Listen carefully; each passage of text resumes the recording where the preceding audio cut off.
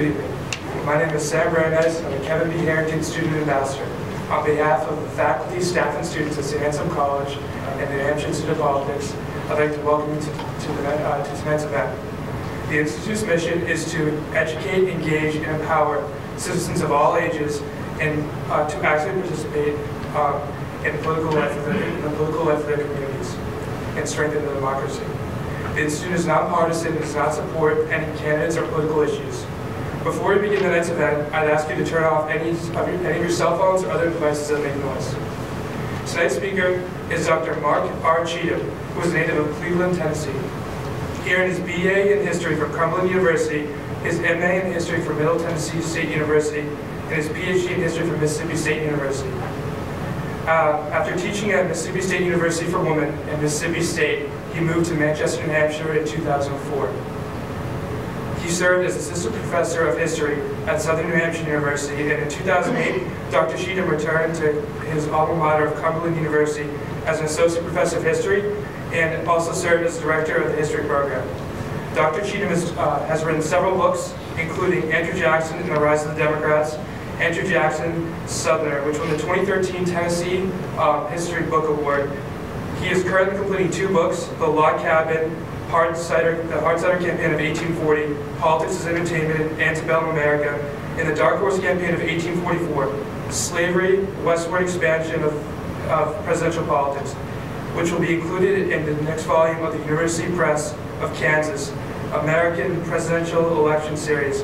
He is also the chief editor of the new documentary, The Papers of Martin Van Buren. Tonight, Dr. Cheathem will be joining us for the discussion titled Partisan Mudslinging in the 1828 Presidential Campaign. He'll discuss a battle between President John Quincy Adams and challenger Andrew Jackson, the effect it had on Jackson's presidency and the future of American political party system. Following Dr. Cheathem's remarks, we'll have a brief question and answer period. Please wait until a student ambassador with the microphone reaches you before beginning your question. Ladies and gentlemen, please welcome Dr. Mark R. Cheathem.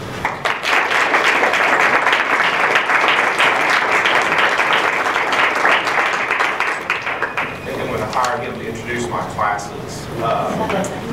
It is such a great privilege to be here tonight. This is my first return to New Hampshire since we left in 2008, and I was telling Andy Moore, my friend, as I was driving in from the airport, I actually became a little bit emotional, which is unusual for me.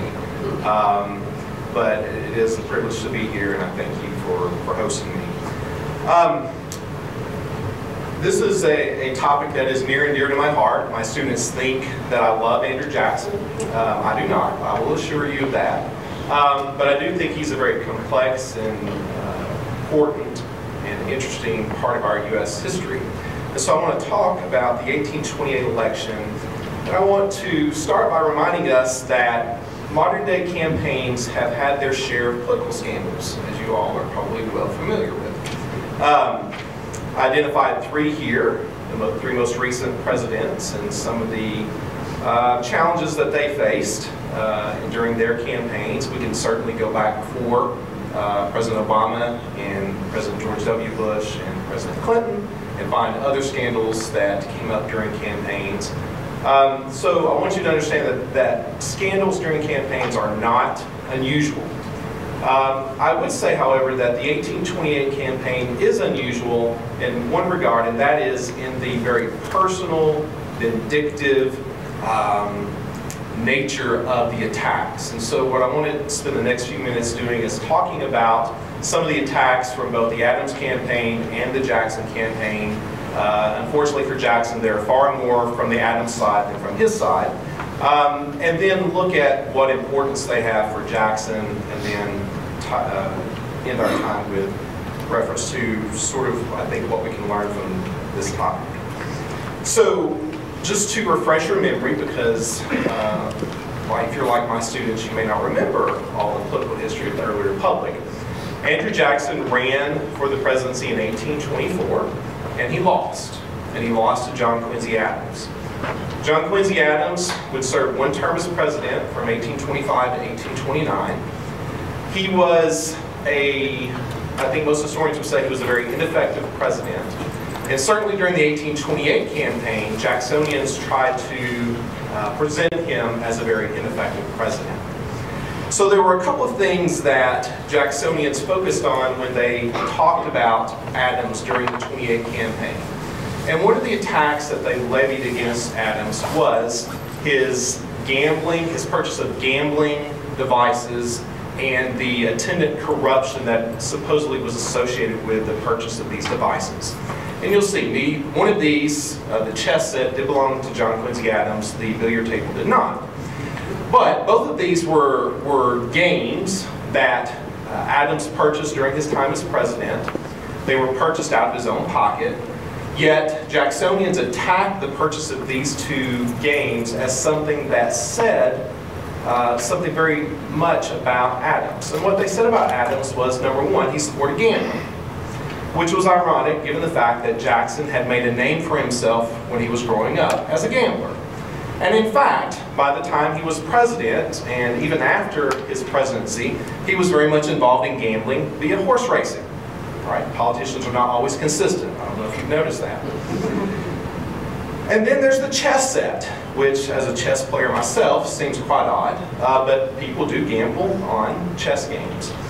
But both of these purchases said something about Adams, that he supported this gambling vice, and that he also used the people's money to purchase the games. Again, in reality, he used his own money. But Jacksonians were looking for things to attack Adams about. The other minor thing that Jacksonians attacked Adams about was his pimping for the Tsar of Russia. Now, I don't encourage you to Google that, because I did, looking for some picture that would sort of encapsulate and capture your attention. Don't recommend that you do that. But there was a Jacksonian attack against Adams that claimed that while he was serving as ambassador to Russia, he procured prostitutes for the Tsar. Now, the reality is, it was nothing like that. But again, Jacksonians were not always careful about what they attacked Adams about. The major issue that Jacksonians attacked President Adams about was the corrupt bargain. During the 1824 campaign, Andrew Jackson had won a plurality of the electoral votes. He had won the most popular votes, he had won the most states. But as you all know, because you're good political historians or political scientists or political students, you know that the only thing that matters in the United States is the Electoral College. Jackson had not won the majority. And so in that case, the top three vote getters had their names submitted to the House of Representatives. In this case, it was Andrew Jackson, it was John Quincy Adams, and it was William Henry Crawford. Now, Crawford had a problem. He had suffered a stroke or an illness of some sort the previous year, which had almost killed him, had left him virtually incapacitated throughout the campaign. And so he was someone who realistically was not going to be an option as the next president. So the two only choices that representatives had were Adams and Jackson. But there was a third person who was involved in the House election, and that person was Henry Clay, who was Speaker of the House. Henry Clay had also run for the presidency in 1824. He had come in fourth, which I'm sure irked him quite a bit, because as Speaker of the House, if his name had been one of the top three, he very likely would have become president, or he certainly would have tried very, very hard to manipulate it to that result. But in any case, Clay is not one of the top three. So the House election comes down to essentially Jackson versus Adams, with Crawford kind of a minor figure in the election. But Henry Clay, as Speaker of the House, determined that he wanted John Quincy Adams to become president. Now, as a political historian of this era, I can tell you there is no smoking gun. There are no White House tapes. There's nothing firm that suggests that. There are hints at the negotiations that took place between Adams and Clay, however. There's a notation in Adams's diary in which he notes that he and Clay met prior to the House election and discussed some very serious matters, and he leaves it at that. So as political historians, we fill in the gaps because of what happens as a result of the House election. And what happens is that some of the states whose electoral votes had gone to Andrew Jackson cast their sole vote in the House election for John Quincy Adams. And they do so, Jacksonians believe at least, because Henry Clay had manipulated the results in Adams's favor. And Jackson is furious about this, as you can imagine. If you know anything about Andrew Jackson, and you'll learn more about him as we go along, Jackson has a bit of a temper. And when he gets riled up, he tends to let people know what he thinks about them. And in this case, he writes letters to constituents and to friends back in Tennessee, telling them exactly what he thinks about Henry Clay in particular, because he lays a lot of the blame for this loss on Henry Clay. And that's one of the striking things about the 1828 campaign, is that Jackson spends a lot of time talking about Clay, more frankly than he does talking about John Quincy Adams. Now, his campaign managers and his campaign supporters do focus on Adams. They focus on his policies and his presidential politics, but Jackson himself personally writes about Henry Clay. So, in any case, what convinces Jackson and his supporters that Clay was behind this vote was the fact that shortly after Adams wins the House election, he appoints Henry Clay to be Secretary of State. And this is where Jackson makes his famous quote about Clay being the Judas of the West, that he had betrayed the presidency and he betrayed the people by supporting Adams in a way that the votes, the general election, had indicated that the people did not want to see as a result. So in any case, Jackson, who quite frankly had not been all that keen on running for the presidency in 1824 to start with, and who even as late as January and February of 1825 in his private correspondence actually doesn't appear to be all that interested in winning the election. He says frequently that he just wants to go back home to Middle Tennessee, retire to the Hermitage, his plantation, and live with his wife Rachel. But once the House election is decided, and once Clay and Adams, according to Jackson, have struck this corrupt bargain, he's determined that he is going to defeat Adams in 1828. And so Jackson commits himself by the late summer of 1825 to running against Adams in the next presidential cycle.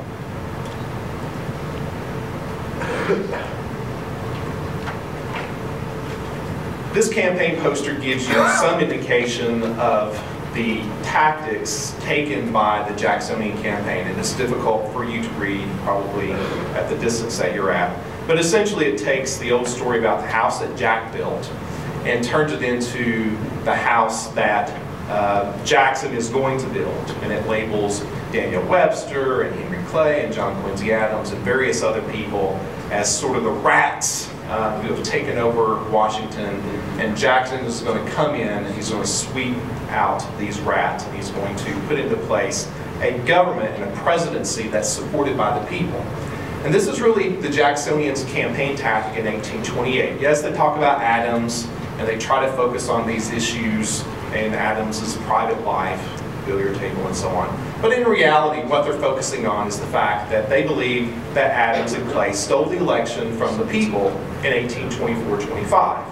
And that is really their mantra throughout the 1828 campaign, giving the people back the government, giving the people back the presidency. So as I said earlier, unfortunately for Jackson, there are a number of issues that the Adams campaign can focus on to attack Jackson. And he's going to have to fight off a bevy of these issues.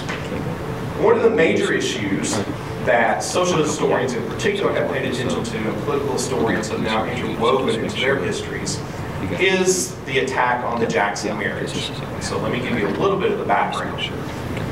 When Jackson moved to Middle Tennessee in the late 1780s, he was a 21-year-old lawyer.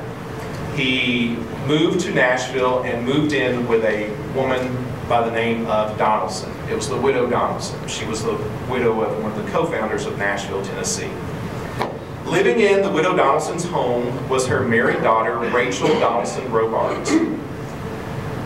Rachel's husband, Lewis, was not happy with the relationship that Andrew and his wife Rachel had with one another.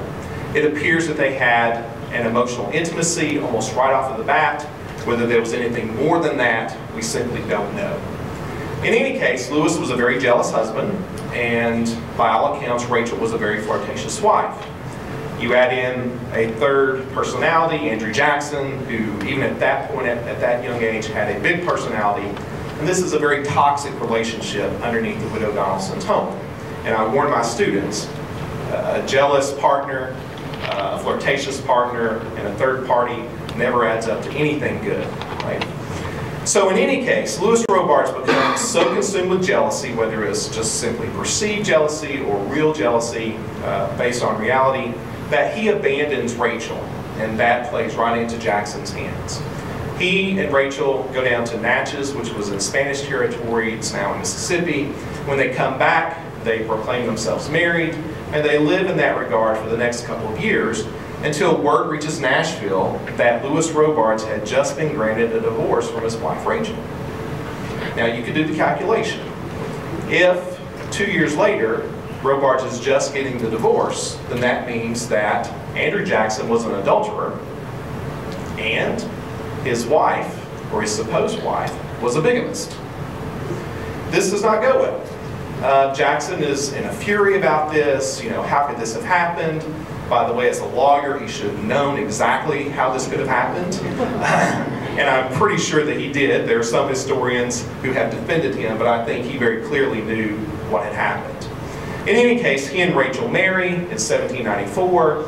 And frankly, if Jackson had never become president, this probably would not have become an issue. Or if he had not run for the presidency, it would not have become an issue. But he does. He runs for the presidency. During the 24 election, there are some private rumors that about the Jackson marriage that leads to some questions, but it really doesn't become a public issue until the 28 campaign. During the 28 campaign, the Adams campaign focuses on the Jackson marriage. Focuses on the fact that Rachel had been a bigamist, focuses on the fact that Jackson had married, had taken up with and had married a scorned woman, had taken up with an impure woman. And how can we elect someone like that to the presidency? And Jackson's campaign managers, the men closest to him, have to restrain him, I'm sure physically at times, from writing letters and writing editorials, defending Rachel, defending the marriage. They tell him, actually, let us do that by proxy. We'll write the editorials. We'll form a committee. We'll get depositions that attest to Rachel's virtue and attest to the fact that you had no clue that she had not been divorced. So this is an issue that percolates during the 28 campaign. Once Jackson becomes president, Rachel had died in December of 28. Once he becomes president, this marriage will become a major issue for Jackson because he has to deal with a sex scandal that I think as he deals with it, he very much invests himself psychologically in defending his friends about whom this sex scandal emerges because he identifies them with his marriage to Rachel. Another issue that Jackson has to face is the accusation that he's a traitor.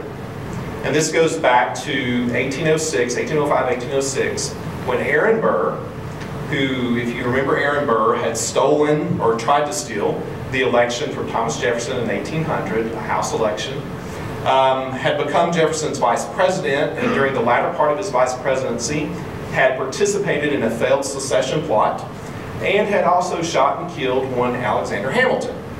Again, a few years ago, people laughed at Dick Cheney when he accidentally shot someone. Dick Cheney was no Aaron Burr, at least, right?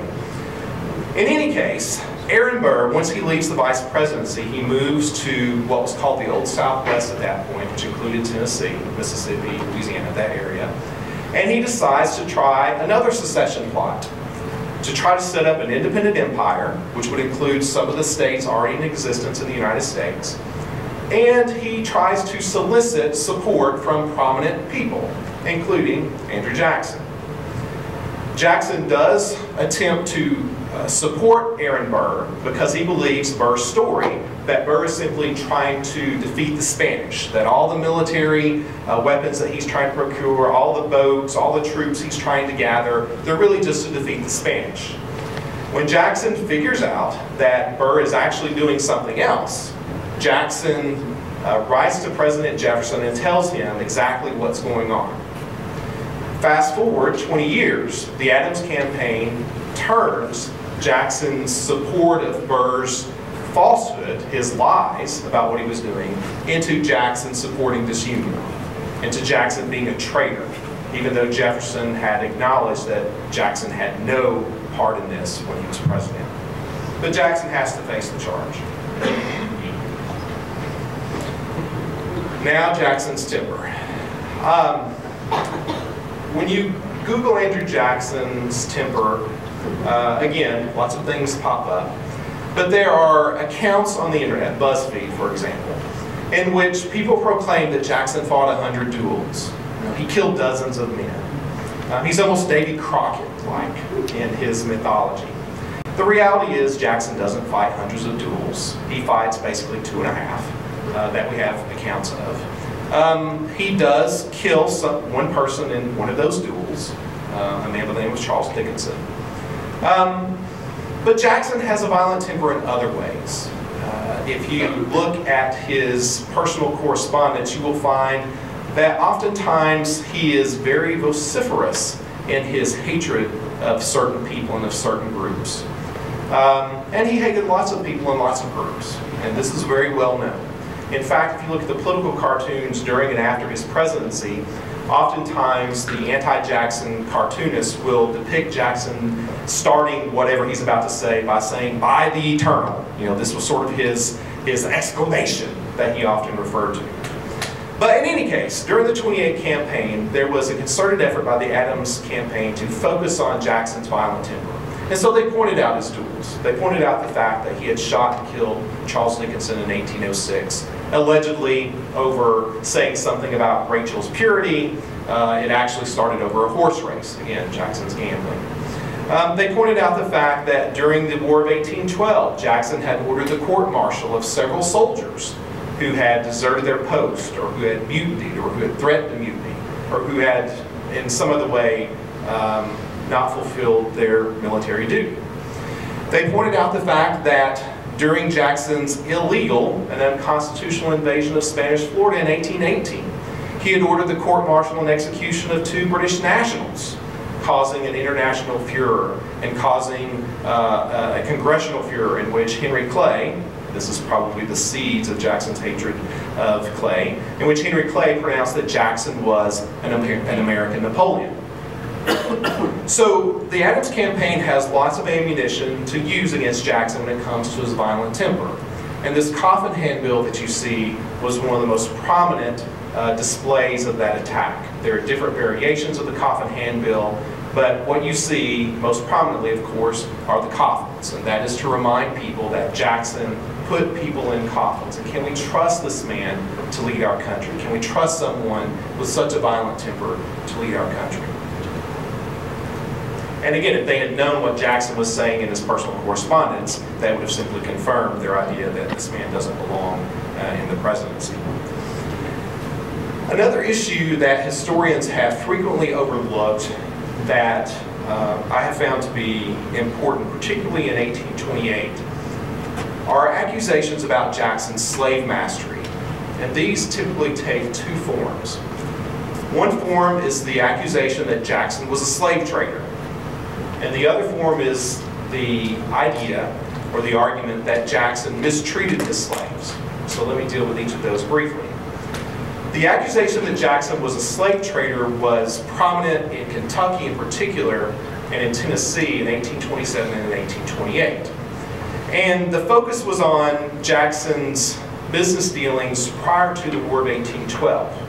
There was an instance in which Jackson partnered with a couple of other Nashvillians to send a coffle of slaves down to New Orleans to be sold for profit. That slave coffle had made it to Natchez, as far as Natchez, when one of the partners abandoned them there, and Jackson had to personally go and bring the slaves back to Nashville and sell them in Nashville. Well, this causes a furor at the time because Jackson gets into a kerfuffle with one of the Indian agents who doesn't want Jackson to pass without demonstrating that he owns the slaves and he has passports for them and various other things. So it gains some attention at that point, but Jackson's not well known. But in 1827, Jackson is well known. And so his opponents dig up this slave coffle and transaction that doesn't take place. And and they make the argument that Jackson is a professional slave trader. Now, by definition, any slave owner was a slave trader, right? You bought and you sold humans as property. But professional slave traders in this period were viewed with a certain amount of animosity. They were viewed as being a certain low immoral character. And Jackson is labeled with that identity. And you have Kentucky newspapers, for example, who point out, do we really want someone who trafficked in human flesh to be our president? Jacksonians, by the way, are quick to point out that even though Adams was not a slave owner, Henry Clay was. And Jacksonians believed, frankly, that Clay was the puppet master pulling Adams' strings most of the time. So that was really what was important, at least in Kentucky and in Tennessee. So Jackson's slave trade, or the accusation that he was a slave trader, comes up in 27 and 28. And then in 27, there's also an incident on Jackson's Hermitage plantation that gets into the national newspapers and then becomes prominent in 1828. And that is the death of one of Jackson's slaves, a man by the name of Gilbert. Gilbert was a frequent runaway from Jackson's Hermitage plantation. There are at least 3 times that Gilbert runs away, is captured, and is brought back. The 3rd time he runs away and is brought back, Jackson's overseer punishes him, or attempts to. Takes him out to the field, and he is going to whip him in front of the other slaves. Gilbert decides that enough is enough. He turns on the overseer, and there is an argument, there is a scuffle, and Gilbert is stabbed in the stomach, and he bleeds out, and he dies. Again, this gets some attention in the national newspapers, but it really doesn't become prominent until 1828. In 1828, Charles Henry Hammond, who had been a newspaper editor in Ohio, who had written a lot about the Jackson marriage, gets hold of this story and puts it into the national media. And you have this discussion about Jackson.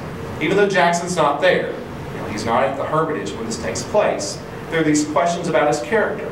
How can this man, who allows his overseer to treat his slaves this way, how can this man become president? How can we allow him to become president when the blood of that slave hasn't even been washed off of the ground at the Hermitage?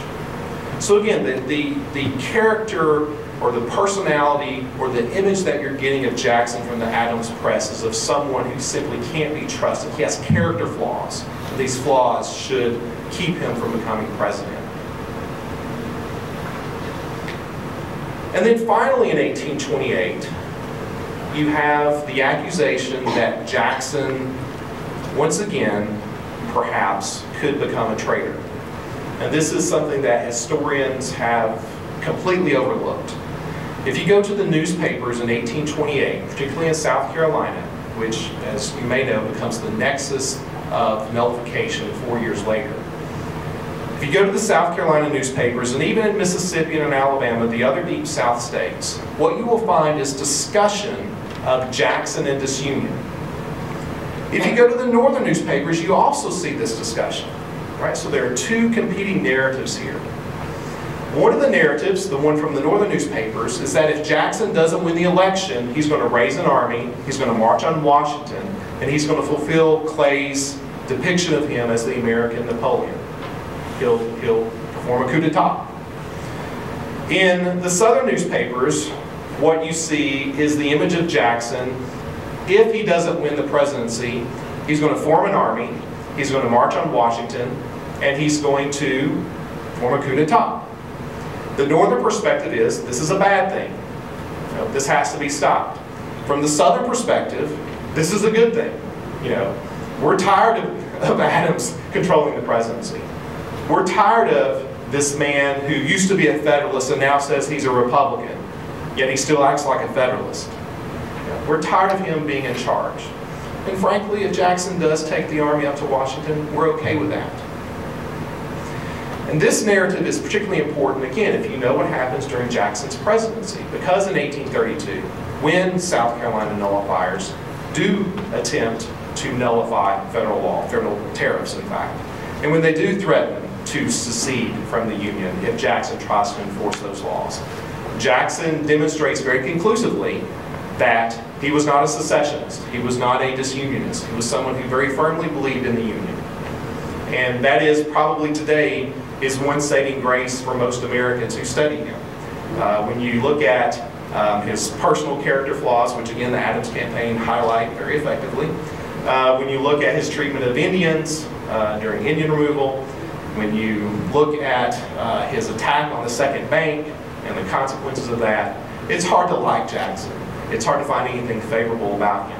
But one of the things that he does that is positive is he does keep the Union together in 1832-33. And in fact, when Abraham Lincoln, who was a Whig and then a Republican, and no fan of Jackson, when Abraham Lincoln was writing his first inaugural address, he looked at various Whig state papers and precedents, but he also looked at Jackson's nullification proclamation, which took a stand against South Carolina in 1832-33. So even Abraham Lincoln, who again would not have had a beer with Jackson, sees value in Jackson. And I think he has a value for us today in some regard. So what can we learn about today's modern political campaigning from the 1828 campaign? Well, I think there are a couple of things to keep in mind. Number one, I think we should be thankful that however much we detest political campaigning nowadays, no matter how much politicians proclaim that the campaigning is too personal, in reality, when you compare it to the 28 campaign, it's really not that bad. You know, at times maybe it gets close, but it's really not that bad. Maybe it's that politicians today are better, I'm not sure. Maybe the second thing that we can take away from this is, I think, to hope that in 2016, that campaigning doesn't stoop to this level, right? That we can focus on issues and not on personality politics, that we can focus on the issues that matter to Americans today and not allow the distractions of attacks on character and attacks on personality and past events, whatever those may be, to allow us to miss the major issues and the candidate stances on major issues. And with that, I will conclude and see if you have any questions.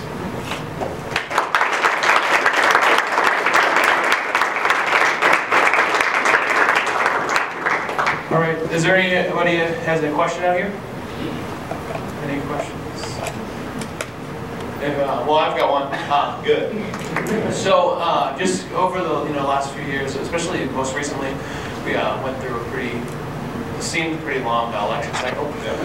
So, how do you think that an experience like this, a campaign like this, shape us up against, like, let's say, Mitt Romney, Obama, 2012?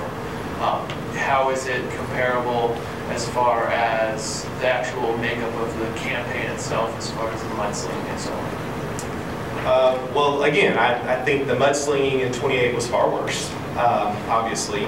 But one thing about the 28 campaign that is consequential for us even today is really where you start to see the origins of the modern political campaign. So the campaign buttons, some of the pomp and circumstance that go with campaigning, parades and barbecues, that sort of thing, you start to see that emerge in 1828. Now, for presidential historians and political historians, 1840 sort of is the high mark of that during the antebellum period. That's when it emerges full blown. But you can see the beginnings of it in 1828. It's a very important campaign in that regard. And part of what happens in 32 and in 36 and thereafter is that you start to see the personality politics of the 28 campaign become the norm. So in 1840, for example, when William Henry Harrison in the Whig Party, who's the Whig Party candidate, when he runs, the Whigs focus on his military background and they focus on his Democratic background. His military background, which was true, his Democratic background, which was not. But they learned a lesson from 28. They learned that if you present your candidate as a military hero who's in touch with the people, then that is someone that people will vote for.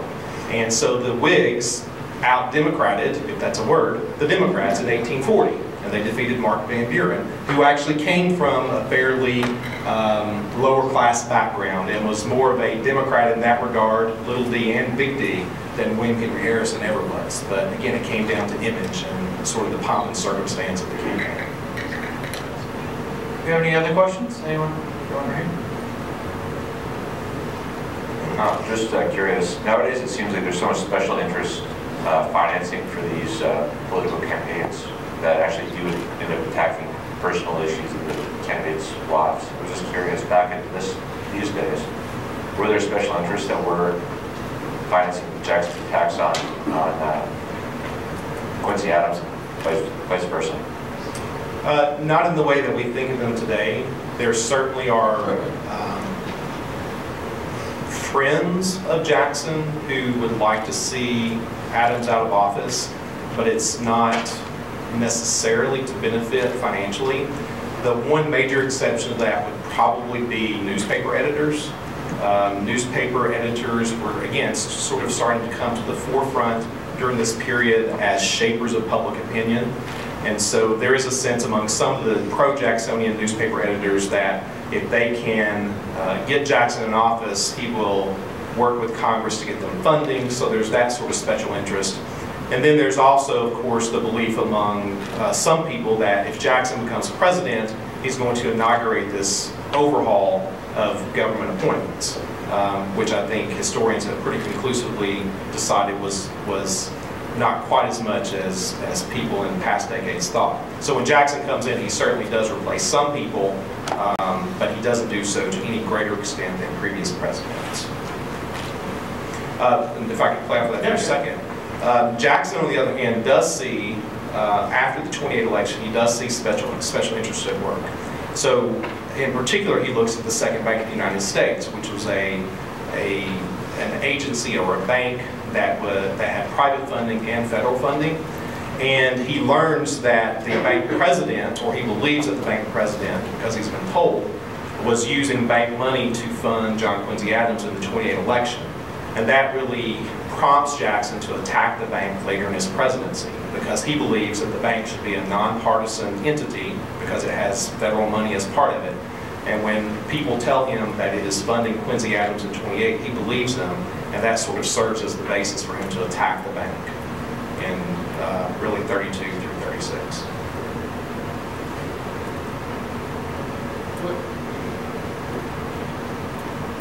Thank you very much for coming to speak with us tonight. I remember reading Robert Remini's The Legacies of Andrew Jackson when I was in college, and I just wondered if you had any thoughts or comments on democracy, and the chapter you wrote on democracy, and given there's a lot of time, a lot of new material and research, and maybe was Jackson, could you say he was ahead of his time, at least in some of his thinking, his applications of democracy, extension of the electorate relative to time, say, versus now. Right. So Bob Remini, who passed away last year, was a great believer in Jacksonian democracy, the Jacksonian part of it in particular. I think a lot of historians nowadays see Jackson more as the beneficiary of democracy. In other words, he's not leading the charge for democracy. He's actually benefiting from the expansion of the electorate, the removal of suffrage restrictions in the states, which makes sense if you think about it, that all of that is happening at the state level for the most part, prior to 28. Jackson doesn't have any hand in that democratization, but he certainly, as president, takes advantage of it. So during the bank war, for example, he is very clear that he is the direct representative of the people and that he is fighting for the people against the upper class. You know, that is a direct appeal to democracy. And the irony of it all is that Jackson is not a man of the people. He's a planter. By the time he dies, he owns around 160 slaves. He has multiple plantations. He is one of the wealthiest men in Tennessee. And even his origins were not quite as common as people like to think either. So in some sense, I guess he is a man of the people early on in his life, but by the time he runs for the presidency, he certainly isn't. He is someone who is very much ensconced as part of the Southern elite. So in that regard, I differ with Dr. Remini, even though he can't defend himself now. I think he was wrong-headed about that. I think most historians today would agree that Remini was too pro-Jacksonian democracy. You got one, sir?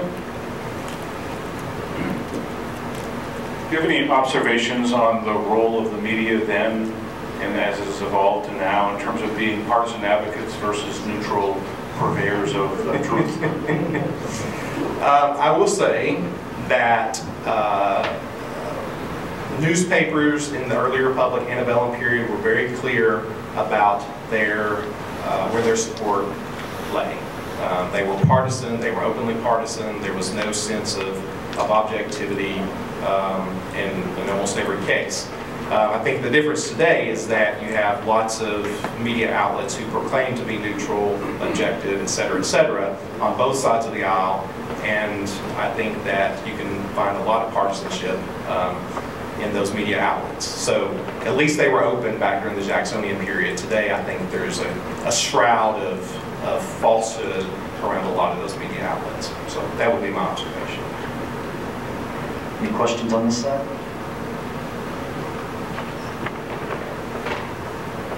Jackson really came across the person of the people, and he was going up against Quincy Adams, who, as we know, came from a very elite family, and he had more money, or he ran more advertisements against Jackson, as you mentioned.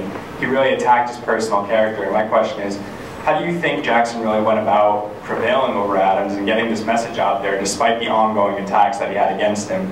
Because he was very fervent in his defense, but it wasn't on the scale that Quincy Adams was attacking him. Right. So, again, Jackson's campaign managers corralled him.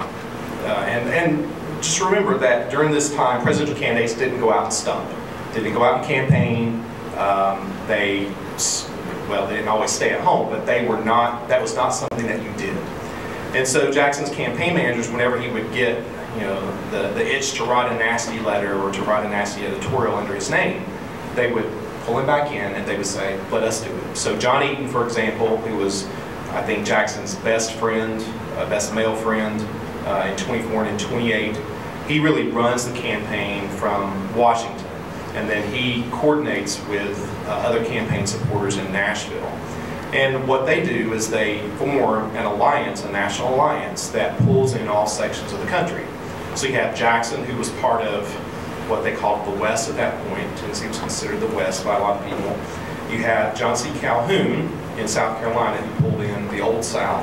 And then you have Martin Van Buren in New York, who pulled in the Mid-Atlantic states. Jacksonians simply, for the most part, wrote off New England, with the exception of New Hampshire, because of Isaac Hill.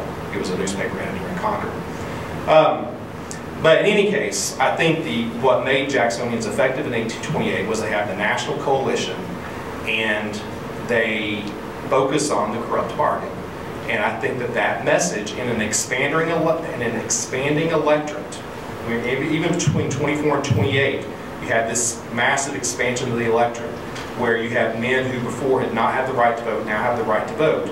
The Jacksonian message appeals to them, that Adams is the elite Washington insider who's out of touch with the people, right? And you have Jackson, who had served in the House, had served in the Senate for very short stints, but he was the outsider. He was the one who was going to come in and he was going to fix things. And that is the message that his campaign portrays, that he will come in and he will fix the problems. And I think also the fact that Jackson has a very large southern base. He sweeps the South in 28, and that enables him, along with pulling in some states in the Mid-Atlantic like Pennsylvania, that allows him to win. He doesn't need New England. He can appeal to his constituents in the South, pull in supporters in the Mid-Atlantic states, and that's all he really needed, and the West too. All right, we got time for about one more. Just one in the back.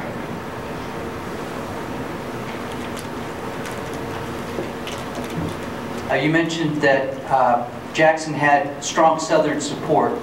And I would assume Calhoun was a strong supporter. So after he goes to the nullification in 32, what happened to that Southern support, or what was the media take on that? Okay. There's a long answer to that. I'll give you the short answer. Once Jackson becomes president, and Calhoun is his vice president, by the way, and Calhoun had been Adams's vice president. So imagine a sitting vice president who's actively working against, politics was much more complicated at times then. So once Jackson becomes president, he receives word that Calhoun had not supported him during the invasion of Florida in 1818. Calhoun had always sort of skirted that issue. So Jackson finds that out. Calhoun also winds up on the wrong side of that sex scandal I mentioned earlier. Calhoun, there's some friends of Jackson who get married in some questionable circumstances, and Calhoun is identified with the anti-Jackson group, so that harms him. And then it becomes known fairly quickly that Calhoun had penned an essay in 1828 supporting the idea of nullification and secession. So the combination of those things put Calhoun in a bad light, and he and Jackson actually have a public media break in 1831 where they're writing letters, these long missives in the newspapers accusing each other of various things. And so from 31 on, there really is no relationship between Jackson and Calhoun. By the time the 32 election is over, Calhoun is on his way back to South Carolina. He's going to resign the vice presidency, take part in the nullification movement. And so at that point, I think it's pretty clear that Jackson and Calhoun are done. The consequences of that are that in 1834, Calhoun and his supporters are part of the new Whig party that forms, which is an anti-Jackson party. So you have nullifiers, you have anti-Indian removal supporters, you have pro-bank supporters, you have reformers, moral reformers, all of whom sort of coalesce into this political party, and their one commonality, the thing that pulls them together, is that they all hate Jackson. There's really nothing else that keeps them together except they hate Jackson. And so I think one of the major consequences of Jackson's split with Calhoun is that it helps to form the Whigs. And in 36, when Van Buren runs for the presidency as Jackson's successor, he has to work very, very hard to keep the South on his side. And if the Whigs had run one candidate, I'd suspect that Van Buren would have lost.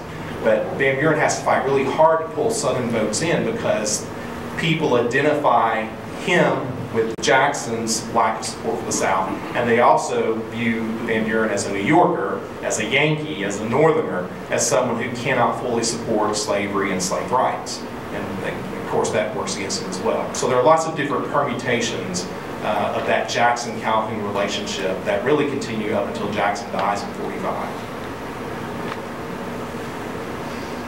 Anyone else? All right. Well, thank you very much.